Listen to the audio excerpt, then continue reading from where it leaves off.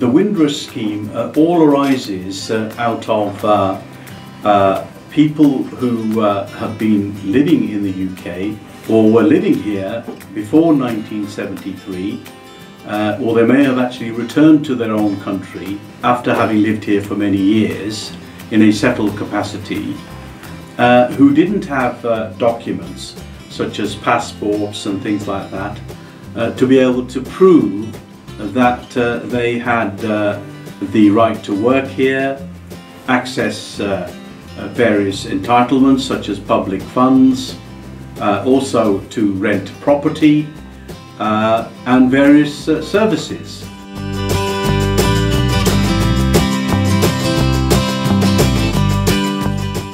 In April 2018, the Home Secretary announced that they would be setting up a task force in order to assist these people, and they also set up a helpline where people could phone to find out information and to find out what the process is to go through that process and obtain the necessary documentation so that they could access those particular services.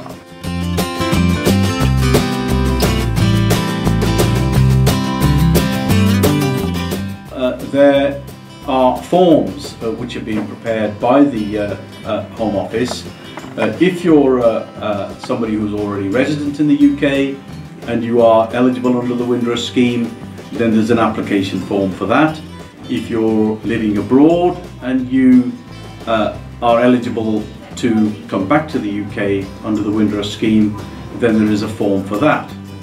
You'll be happy to note that there is actually no fee for an application under the Windrush scheme, and that's important because currently any application that you make either in country or for a visa attracts quite a substantial fee.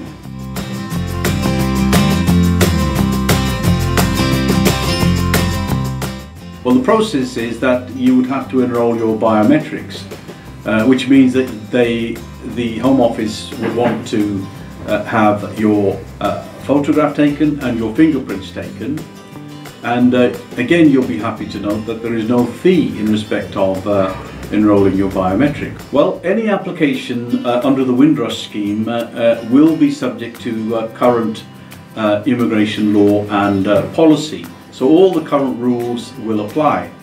The Home Office will obviously look at existing Home Office records and also any records that they might hold of such persons in other government departments.